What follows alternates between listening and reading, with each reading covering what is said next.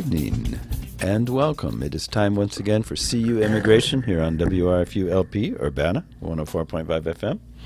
Sorry, I'm adjusting things here. I will be your host for this evening. My name is Mr. Garza, and I am here to let you know that WRFU is an open forum for the Urbana-Champaign community.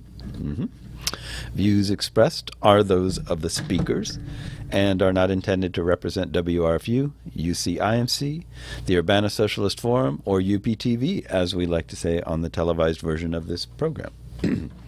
Whose views are these? Well, they are our own. And by our, in this instance, I mean myself and anyone whose words I happen to be reading when I read news stories.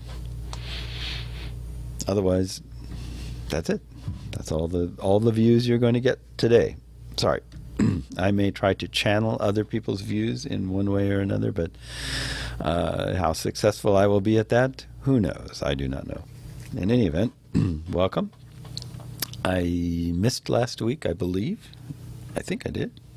I mean, we're always on UPTV and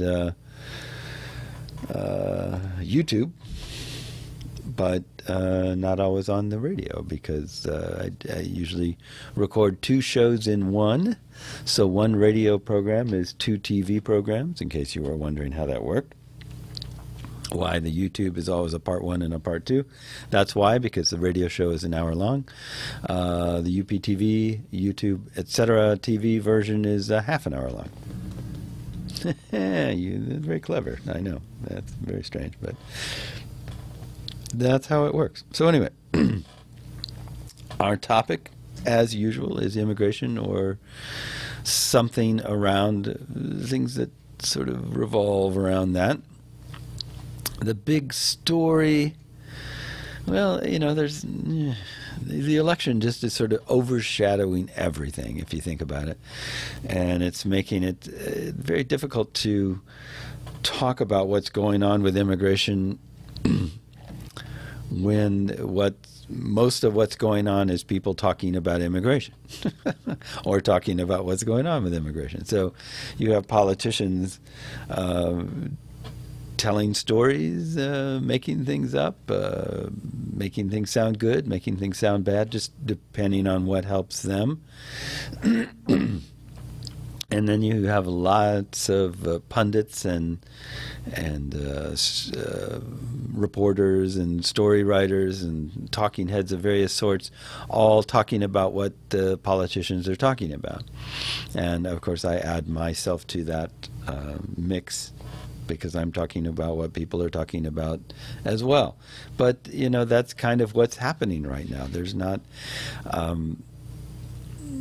basically the Congress, the administration, everybody that has anything to do with immigration right now is pretty much standing back from it and talking about it from a distance, because they don't want to, they want to be seen or heard as doing something, but they don't want to actually do anything that can be used against them. You know, they'd like to do things that could be used for them, but they know that that can also be used against them. So they're basically just standing back and going, oh, our immigration system is broken or great or wonderful or whatever they're saying about it. And so it makes it a little difficult to report on it, because basically all we're reporting about is what people are saying about it, and that's you know, I don't know. So anyway, at the risk of beating a dead horse, so to speak, a certain name tends to rise to the surface when one talks about immigration these days, because that person seems to consistently say the most offensive or the most outrageous or the most demonstrably untrue things about the topic. And of course, those of us who talk about the topic tend to want to talk about what this person is saying. So, but in this case, it's slightly different. So what we have here, which you probably heard about because everybody's, you know, either defending it, ignoring it, or making great hay about it. Making great hay, making hay. Anyway, is in this case a Trump with a different first name, and this is Melania Trumps. This was first brought up by Politico, and I'll read their initial story and then their follow-up story, and it's entitled "Gaps in Melania Trump's Immigration Story Raise Questions." What could that be? So nude photographs published this week are raising fresh questions about the accuracy of a key aspect of Melania Trump's biography, her immigration status when she first came to the United States to work as a model. The photos of the would-be First Lady published in the New York Post on Sunday and Monday inadvertently highlight inconsistencies in the various accounts she has provided over the years. And immigration experts say there's even a slim chance that any years-old misrepresentations to immigration authorities could pose legal problems for her today. While Trump and her husband, Republican presidential nominee Donald Trump, have said she came to the United States legally, her own statements suggest she first came to the country on a short-term visa that would not have authorized her to work as a model. Trump has also said she came to New York in 1996, but the photo shoot that recently published places her in the United States in 1995, as does a biography published in February by Slovenian journalists. The inconsistencies come on top of reports by CBS News and GQ magazine that Trump falsely claimed to have obtained a college degree in Slovenia, but could be more politically damaging because her husband has made opposition to illegal immigration the foundation of his presidential run. Representatives of the Trump campaign and the Trump organization did not address detailed questions about the timing and circumstances of Melania Trump's arrival in the country, but campaign spokeswoman Hope Hicks responded to the emailed questions by stating, quote, "Melania followed all applicable laws and is now a proud citizen of the United States," end quote. In a statement issued hours after Politico published this report, Trump reiterated on Thursday that she had been at all times in compliance with the immigration laws of this country. But her statement conspicuously avoids addressing multiple reports and photographs that place her in the United States and working as a model in 1995, as well as her multiple past statements that she would return every few months to Europe to renew her visa. Although she may now be a proud citizen, Trump's own statements suggest she may not have followed all applicable laws, immigration experts say. In a January profile in Harper's Bazaar, Trump said she would return home from New York to renew her visa every few months. Quote, "It never crossed my mind to stay here without papers. That is just the person you are," she said, end quote. "You follow the rules. You follow the law. Every few months you need to fly back to Europe and stamp your visa. After a few visas, I applied for a green card and got it in 2001. In a February interview with Mika Brzezinski on MSNBC's Morning Joe, Trump repeated that characterization of her early years in the United States. Quote, "I never thought to stay here without papers. I had visa. I travel every few months back to the country to Slovenia to stamp the visa. I came back. I applied for the green card. I applied for the citizenship later on," end quote. The Trump campaign and Trump organization representatives did not address questions about the type of visa Trump first used to enter the country, but it has been widely reported she came here on an H-1B work visa. Writer Mickey Rapkin, who interviewed Melania for a May profile in the luxury lifestyle magazine Du Jour, said she confirmed as much to him. "When I interviewed Melania, I mentioned that she'd come to New York on that H-1B visa, and she nodded in agreement," Rapkin wrote in an email to Politico.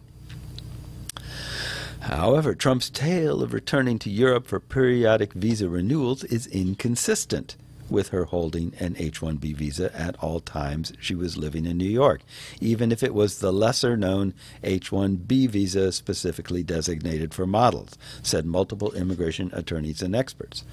An H-1B visa can be valid for 3 years and can be extended up to 6 years, sometimes longer, and would not require renewals in Europe every few months, if As she has said, Trump came to New York in 1996 and obtained a green card in 2001. She likely would not have had to return to Europe even once to renew an H-1B.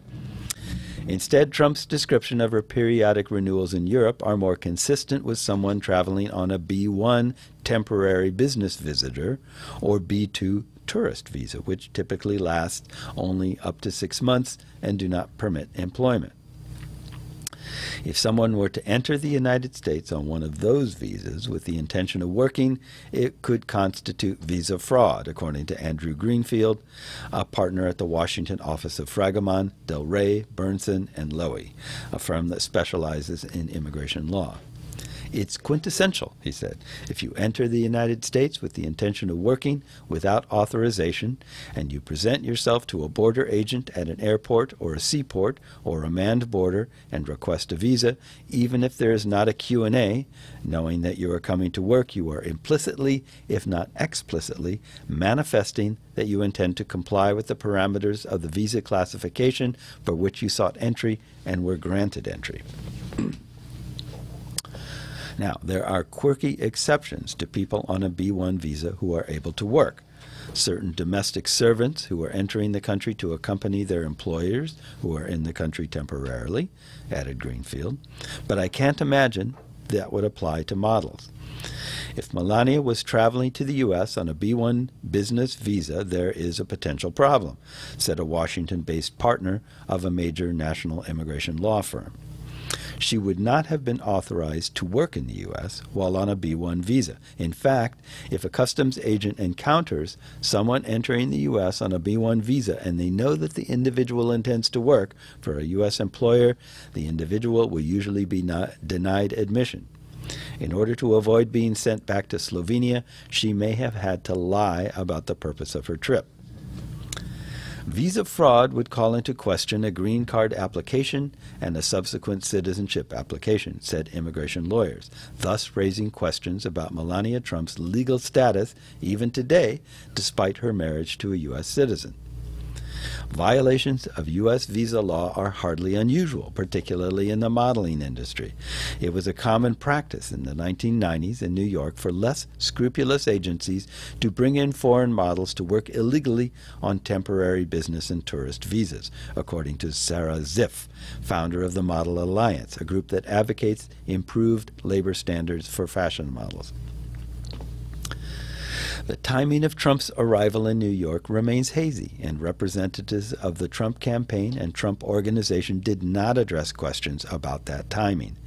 In a previously unpublished portion of an April interview conducted for a profile in GQ, Trump told Politico's Julia Eoff that she lived with Matthew Atanian, her first known roommate in New York, only for a few weeks. I was busy, and I was traveling a lot, and then after that, after a month or two, I found my own place, Trump said.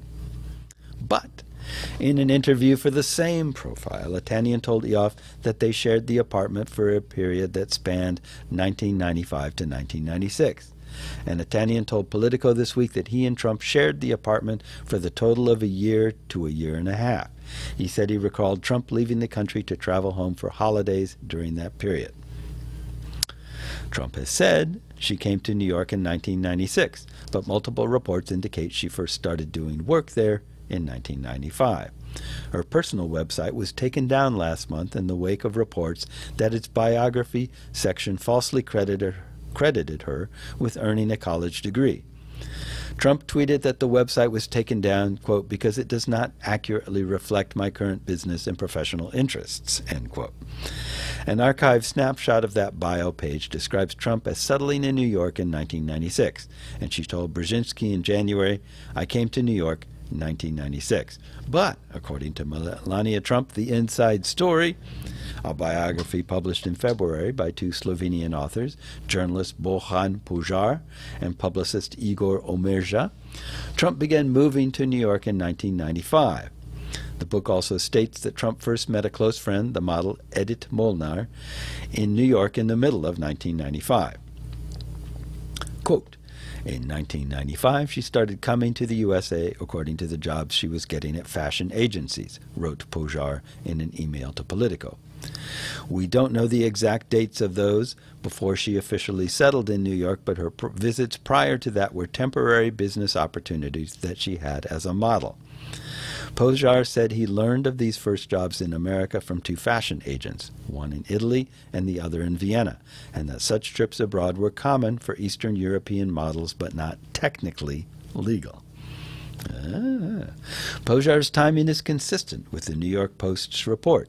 The photos were taken in New York in 1995 for the January 1996 issue of France's now defunct Max magazine, according to the tabloid.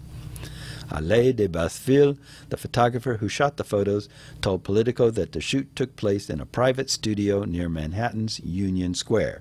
He declined to name the owner of the studio and said that he encountered Trump through Metropolitan Models, a Paris-based agency with a New York office that was then representing Trump. To carry out the 1995 New York photo shoot legally, Trump would have required a working visa, likely an H-1B, even if she were not yet living in the United States, as her native Slovenia was not part of the State Department's visa waiver program until 1997. Paolo Zampoli, an Italian businessman who was then a partner in Metropolitan and is credited with sponsoring Trump's entry into the United States and introducing her to her future husband, said that he did not recall that particular shoot or the exact timing of Trump's first arrival in New York. Very convenient. Zampoli said the models he worked with would have entered the country on either an H-1B or an O-1 visa for foreigners who possess extraordinary ability. O-1 visas are frequently given to star scientists, athletes, and entertainers, but because Melania Trumps, her maiden name, was an obscure model who mostly posed for advertisements and catalogs in the mid-90s, it is highly unlikely she qualified for an O-1, which comes with an initial stay period of up to 3 years, said immigration attorneys. An O-1 visa would also not have required her to leave the country periodically. Zampoli said he first met Trump in Milan and that models he worked for moved across international borders legally. Every model we represented, we did a visa, he said. It's just part of the rules. Even Melania's use of the H-1B program would stand in contrast to her husband's position today. Trump, who has made his opposition to illegal immigration the centerpiece of his campaign, has also vowed to crack down on the use of H-1B visas as president.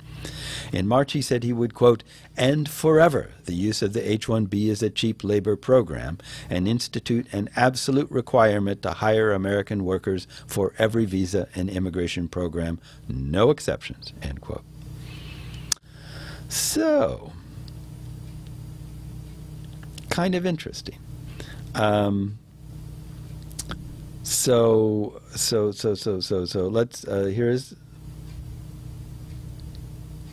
oh, wait a minute, this is from Politicus? I don't even know this. I thought this was also from Politico. Yeah, okay. Okay, I was going to read another story. I thought this was a follow-up from Politico, but this is something else altogether, and it basically just complements the original story. It just borrows from it and describes what's going on. So, so what we have here is, for those of us who are interested in immigrants and immigration, pretty much a non-story in terms of, like, how difficult it is to come to this country legally, follow the rules, and basically get what you need here, or get what you're coming here for, is maybe a better way of putting it. So here we have a model, Melania Trump, coming here from Slovenia. She wants to work in her profession as a model.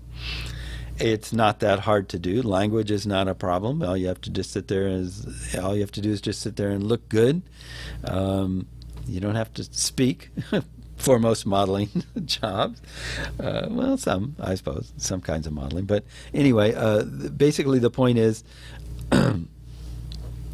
here is one industry where people certainly do not mind where you come from.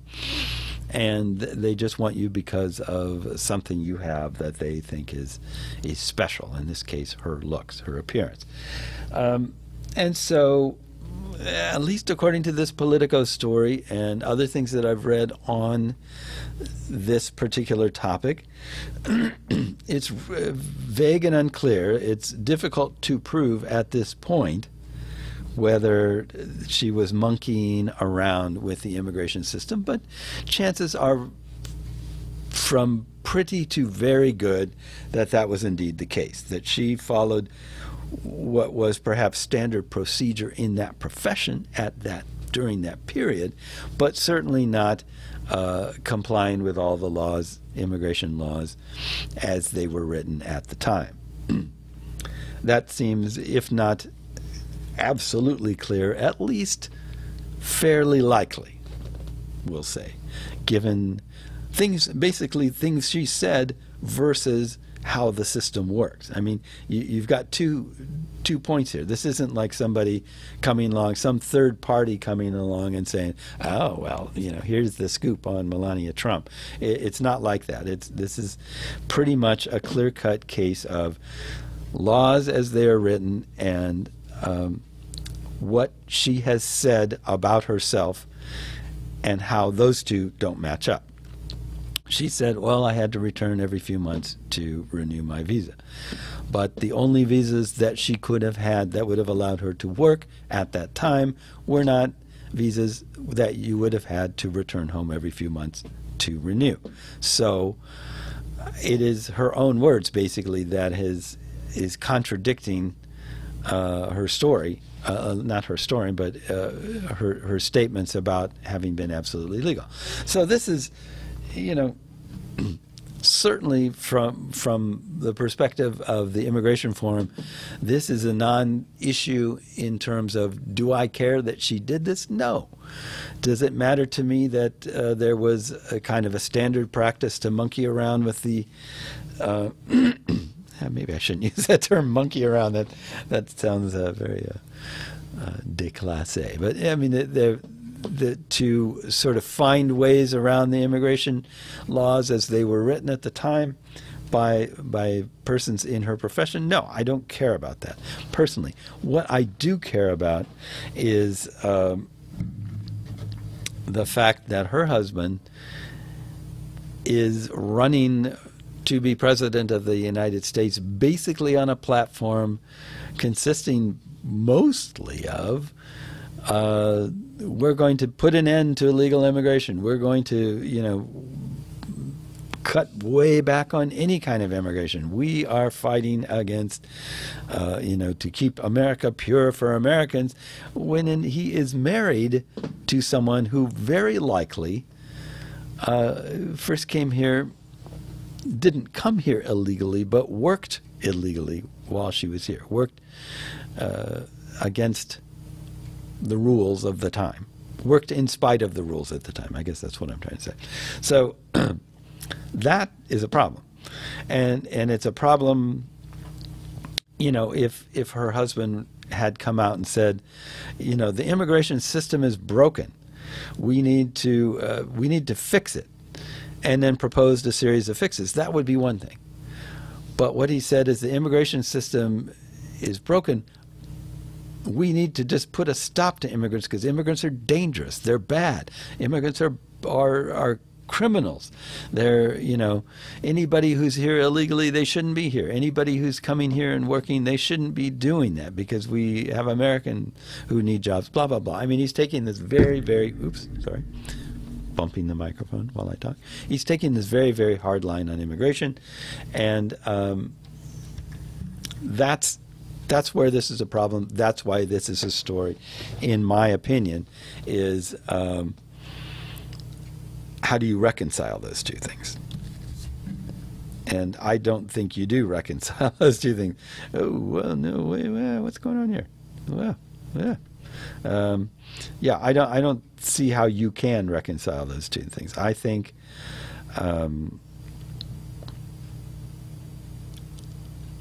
it's hard to, yeah. how do I put this? This is sorry. I was messing with my computer here, trying to fix something that I inadvertently did to it, so I lost my train of thought. Basically, what I'm saying is I don't think you can reconcile those two things. I think this is where the candidate, the husband, comes out and says, you know what? I just found this stuff out about my wife. She's admitted this to me. We're looking into it, but basically, this broadens my understanding. You know, we had a long talk about this, about why it was hard for her, what she had to go through to make these things happen, to get here. And I am going to change my stance on immigration based on my new understanding of it. I could have respect for that. You know, I'd have to respect someone who had the courage and the honor, I guess, to say something like that. You know, he can still tout his wall. He can do all the different kinds of things that he's doing. He can still say, well, people who come here in this certain way, doing these certain things, I think that's bad. We have to do something about it. But I have a greater understanding of the plight of immigrants and why people do what they do now. So I'm going to change henceforth, I will change my rhetoric. I will speak about this in a different way. I will have a greater understanding for these people, and I will seek answers that don't criminalize them, that don't demonize them or pathologize them, for that matter. You know, something like that. I don't know what it would be. But something that showed that he learned something from this, that would be impressive. I'm still not going to vote for him. I mean, you know, I can't in good conscience vote for someone like this person because of all the different kinds of things he says, not just on immigration, but virtually every time he opens his mouth, he says something that just makes me go, okay, this person is completely not suitable for any job other than entertainer.